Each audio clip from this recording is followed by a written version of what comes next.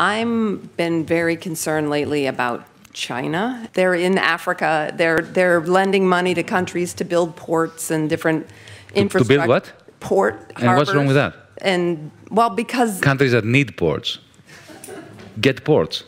But they're making people dependent on... I mean, I know, it's the same thing that we've done, which is no, it's horrible not. Around the world. They are far more humanistic than the United States ever was. Really? Okay. Absolutely. Great. So... Let me give you an example. Of course they are peddling for influence. Yeah. Yeah? But they are non-interventionist. Absolutely non-interventionist in a way that Europeans, the West, has never managed to fathom. The Chinese never asked Apple to go to Shenzhen and produce all the iPhones. It was Steve Jobs that decided that. Yeah? Mm-hmm. It was not China that went to Washington, D.C. and demanded that they buy a third of your national debt. If they hadn't bought it, you would be in serious trouble. Mm-hmm. When it comes to the influence of China outside its borders, it's quite remarkable that they don't seem to have any military ambitions.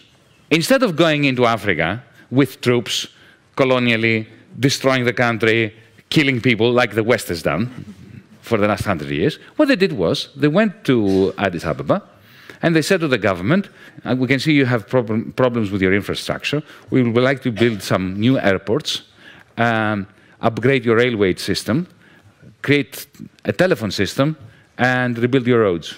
And we'll do this all for free. No strings attached. We don't want anything from you.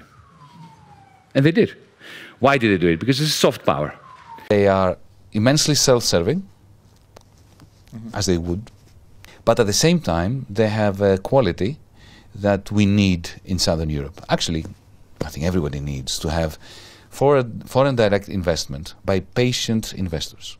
They're patient investors. They don't come in to grab an asset for speculative purposes. They come in order to create a base on which to build and build and build, and their horizon is 20, 30-year horizon. What Europe has not done with Greece is to do what the Chinese were prepared to do, to come there with their workers, with their engineers, and actually do some serious work.